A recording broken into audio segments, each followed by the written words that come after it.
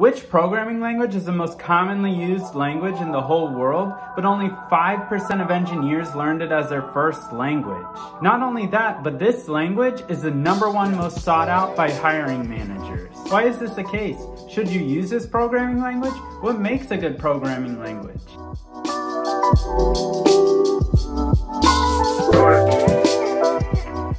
May I introduce to you JavaScript. It's used on 98% of website front ends, and it's the programming language you should learn first in order to get a job in 2022. JavaScript is one of the easier languages to learn.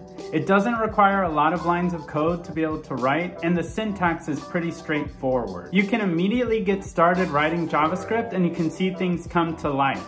It doesn't require any other contextual knowledge about JavaScript. Not only that, but there's a ton of free online resources to get started learning JavaScript really quickly. Since JavaScript is so in demand, you won't have trouble finding jobs that utilize your skills. There's a diverse range of roles and industries that you can use JavaScript development for. Everything from web development, game development, building mobile apps, to even building web servers. Finally, JavaScript is foundational. Originally created by Brendan Eich in 1995 over just 10 days, JavaScript was built to solve a problem.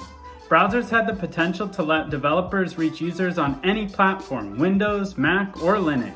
All that was missing was a programming language. Netscape, the precursor to Firefox, really wanted a language to complement Java that would appeal to beginning programmers, and so JavaScript was born. JavaScript is not going anywhere anytime soon, and you'll probably continue to use it throughout your career.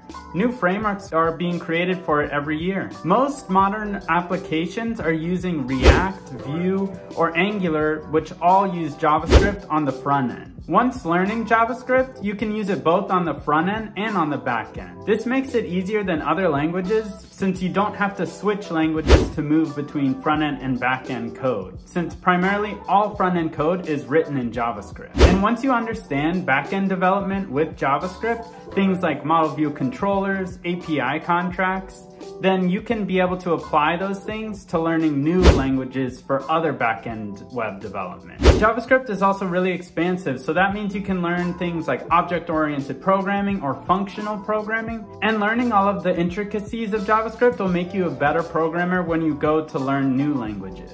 So whether you're just getting started or you're a seasoned veteran, JavaScript is an essential tool in any software engineer's tool belt. If you're interested in getting started today, check out the resources I have linked in my bio. If you like this video, be sure to hit the thumbs up, subscribe, and hit the notification bell to get alerts when I post videos like this on software engineering and tech. Finally, comment down below, what's your favorite programming language and why? I'd love to hear from you. This is Tabber signing off, and remember, tabs beat spaces every single time.